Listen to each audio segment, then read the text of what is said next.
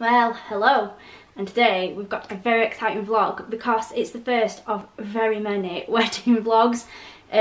We do have lots of vlogs of the day to show you, but there is a lot of footage to go through, and obviously like Josh has to do it around working and stuff, so we're starting off with one that's pretty simple, and that is showing off my beautiful wedding dress. So we'll start off by saying, completely ignore the hanger it's on. We had personalised groom and bride hangers, and I just could not find the bride one, so I hung it up on the groom one. Anyway, this is my dress. So it's got like 3/4, well no, I don't know what length sleeve you would call this. It goes to like there. Like a third. But anyway, so lace sleeves, and then I don't know how well it'll pick up on the camera, but the flowers have got like sequins on them. Yeah. And then the top part, I believe it is called an illusion neckline. So it's where you have like the netting and then you detail around it. So it's got quite a like tight bodice area, like this is boned.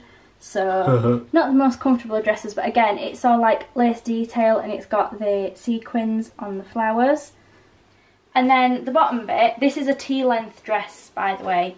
It's just lots and lots of layers of material that are very, very sparkly. Like that should pick up quite nice. Yeah, you can see it on the camera. It is a blush pink dress as well, like in fact that's the glittery layer. Oh yeah. And then if you lift to that bit, you can see it is actually a blush pink dress. I didn't want white because I'm quite pale, so when I tried this one on, this was the first ever dress I tried on too, so it was meant to be. Also ignore the wall. Oh yeah, please ignore the wall. Ignore that bit. I'll film from here. Oh, shall I turn it round? Oh, yes. So the back bit is buttons, and then down here it's a zip that just goes part of the way down, but again you get like the idea of the illusion bit. We're going to try and insert some pictures into this, but we do only have guest photos at the moment, so but you will get a better idea. But you get like, so that comes over your shoulder, and then these bits come round the bottom of your back, which is also why I had my hair tied up, because there's a lot of detailing on the back of the dress. And then again it just sort of tapers down with the floral lace.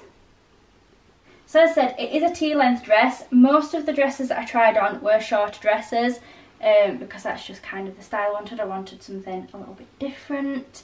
It was the first dress I tried on. I think I tried 5 dresses on in total, and I put this one on 3 times. Then went away and had cake and thought about it, and then came back and got it. It's from Wed to Be, which I highly recommend. I got it from the Rotherham store, but there's loads of Wed to Be shops like up and down the country. Highly recommend Wed to Be, because if I am thinking right, all of their dresses, aside from their platinum collection dresses, are under £599, which obviously for a wedding dress is really good.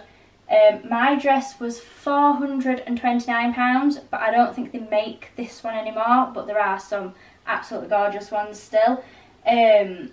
There's a wedding dress designer that I really, really like. I think it's called House of Mushki, and they specialise in T-length dresses, and you can get ones that look exactly like this, and they're like £1,000 to £2,000. So £429 down from £2,000 is some serious thrifty briding. So while we were just on the subject of like how I dressed for the wedding, I thought we might as well just go through some of the accessories, like my bridal accessories. So these were my shoes, which, I mean, just look how sparkly they are. So they're just rose gold heels, and they were from New Look, and I feel like they were £25. These were my earrings, which again, like, you can see they are super sparkly. They were £15 from Etsy, and the store is called Colette & Co.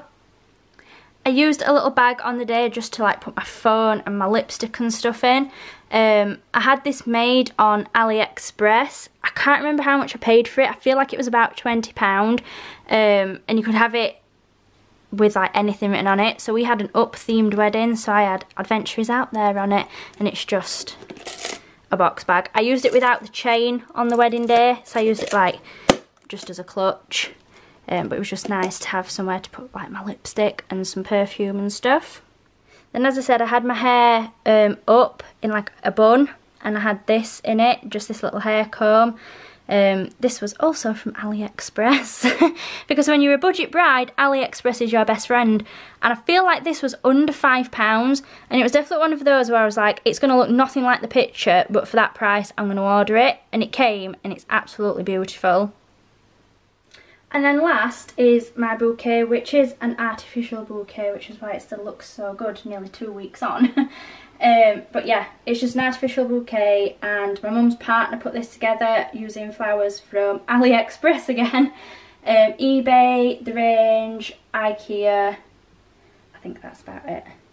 But yeah, my bridesmaid had a bouquet with these flowers in it. The buttonholes for the best man and my dad were this colour, and then Josh's buttonhole was this and this. I don't have Josh's buttonhole to show you because he lost it. That's a true story. So yeah, that was my budget bridal look. I still think £429 for a dress that you only wear once is very expensive, but as I said, down from like £2 I think we did pretty well.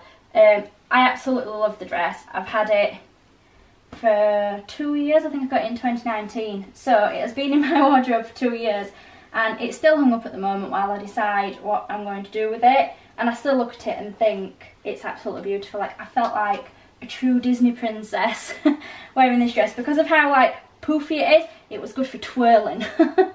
So yeah, I love it. I felt like a proper princess in it, and I'm really sad that I never get to wear it again, but I'll always have this vlog to look back on my wedding pictures, so there is that.